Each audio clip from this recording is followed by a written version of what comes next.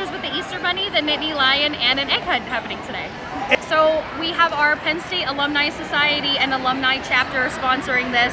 Our Penn State Hazleton Lion Ambassadors are helping to sponsor this. A lot of different departments on campus really helped make this a successful event. We're really excited to have people here from the community on campus again.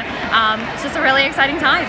I really hope that the kids just have a lot of fun. I hope this is, for some of them, maybe their first time on campus of many. I hope this means more kids coming to campus and having more fun, and just more community events, and just stuff for them to get involved and you know, spend time here with us.